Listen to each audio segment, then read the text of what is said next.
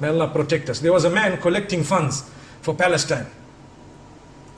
So we found him to be fraudulent. May Allah protect us. And from this we learn something. My brothers and sisters, do not believe everything that you hear and see. Collection for this and collection for that. Make sure it is reputable and make sure you know who you are giving. I know of scams, even on Facebook and Twitter and elsewhere, where they will pretend to be someone they are not. Some people pretend to be myself as well. And they will say, we are collecting funds for Indonesia and we are collecting funds for here and there. And they will take qasam by Allah. So this man, we went to see him.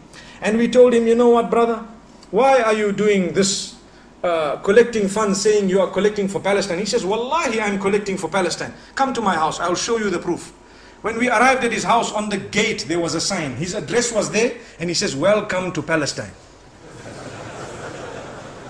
Welcome to Palestine. So he was collecting money for his own house, and he named his house Palestine.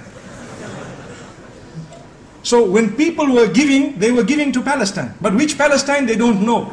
Now that's a new one. When someone says we are collecting for Indonesia, ask them, which Indonesia? May Allah grant protection to our brothers and sisters across the globe who are struggling. May He use us to reach out to them. So the point I'm raising is, sometimes we say, I want success. Which success?